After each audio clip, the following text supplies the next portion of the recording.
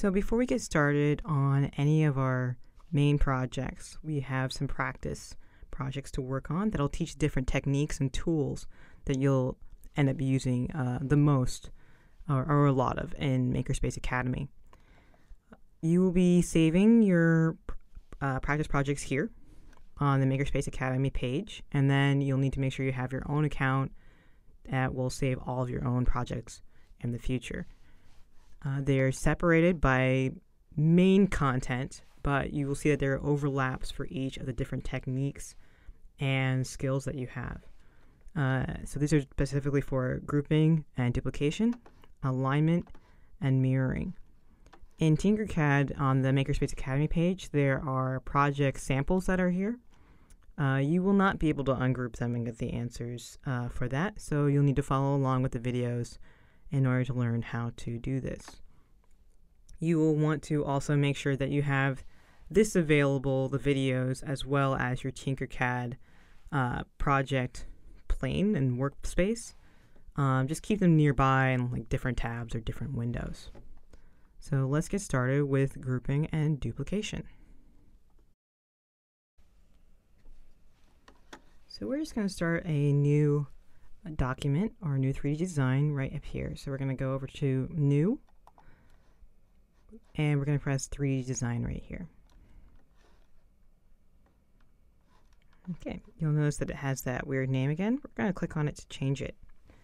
And we're going to type in grouping / duplication and then underscore, and we're going to put in your name, underscore again, and your middle initial. You can put spaces there as well. Either way, it works just fine. Okay. And then press enter. Okay.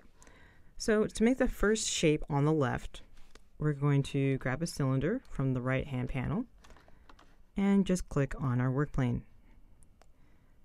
Then we're going to click and we're going to set in a specific set of dimensions here. So click on the box here, this bounding box in the lower right hand corner, and press shift while you press it. And we're going to do type in 8, tab again, and we've done this correctly because it has changed it. You'll see that it still says 20 there, but if you click off of it, it'll say 8. If you don't do that and press the shift, it's okay. You can just click on this again, manually put in 8 as well. Since the default shapes are equal in length, width, and height, that means your height is also at 8, so we need to change that. And we're going to click this box at the top, and you can see that it has the up and down arrows right next to it. Click on the number and then manually type in, we're going to do 68 right here, and enter. Okay, so we're going to add the little spheres to that are going to go down the cylinder shape. And this first shape is to show the skill of copying. So click on your sphere over here and just click anywhere on your work plane. Be kind of close to it if you can help it. And then we're going to highlight both by clicking outside of both shapes and doing that imaginary red line box that'll highlight both. And you know you've done that correctly because up here on the right it'll say shapes and then have 2 in parentheses. So we're also going to click align while we're over here and press the center one to line them up on the left side, and then the center one and the front to line them up together, and finally the center, the one at the very top as well. And this is what we have for our first shape. Now, you're also going to note that, we're going to zoom in a little bit, that these shapes are actually mathematical. So you may want something to go in a specific location, but the reality is that these shapes work on a mathematical constant. So it's actually at the very top point of your sphere, that itty bitty top right there. And if you would wanted it to look a little differently, but we don't need that for this project, you could just move it up and that would enclose that shape.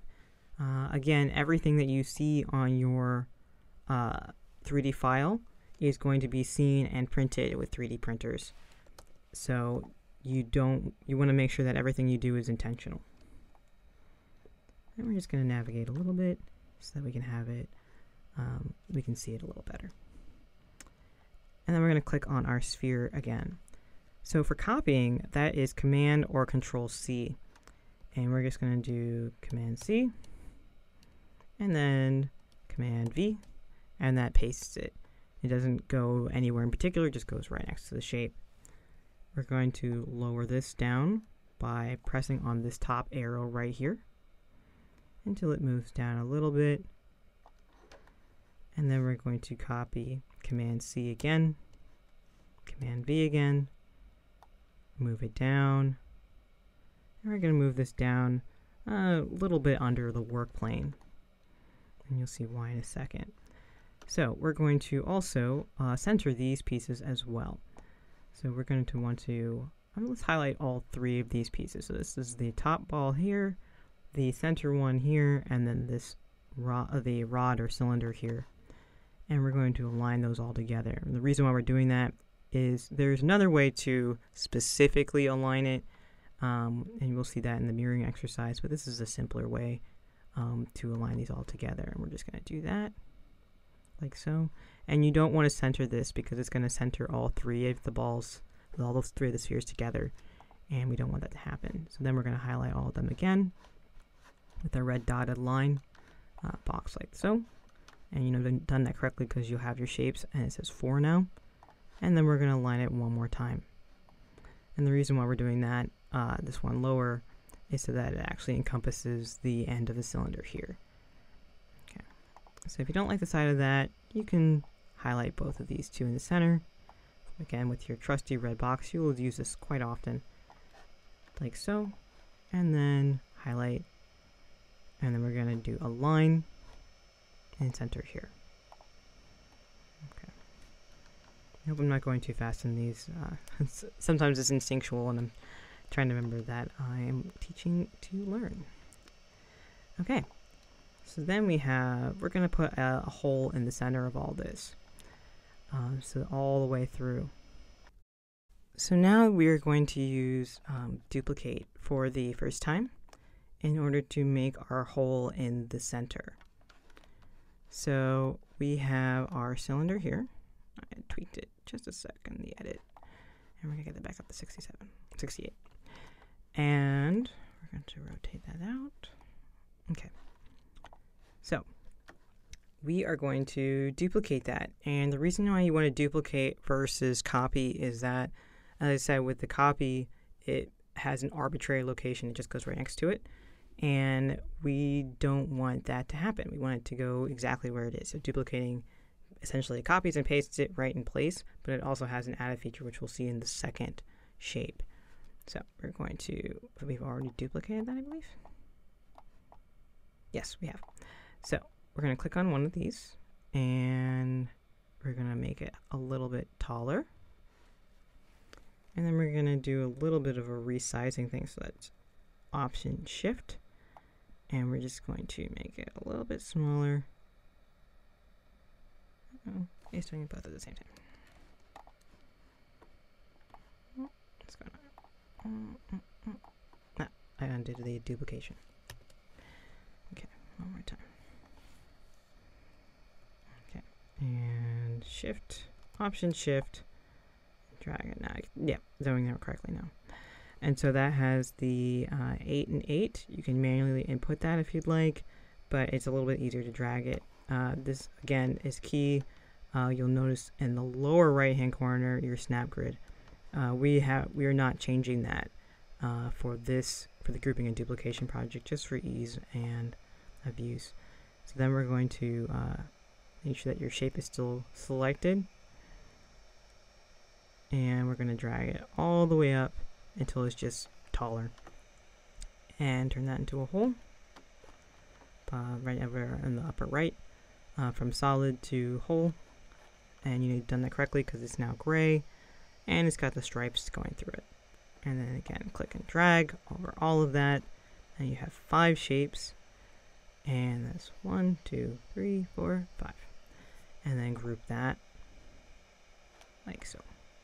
Now, I didn't do that correctly because there should be a hole at the bottom. So we're going to undo that for just a sec. And the reason why that didn't happen is because when it got resized, it actually was not at the bottom there. So as a precaution, press D on your whole shape, and then we're going to highlight and group this whole thing together. Like so. And now your hole's at the bottom. So that should go all the way through. If you're on top, there you can see a hole at the top as well.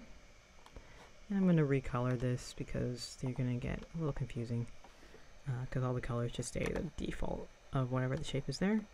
And we're going to drag it and move it over. And now you've completed your first shape.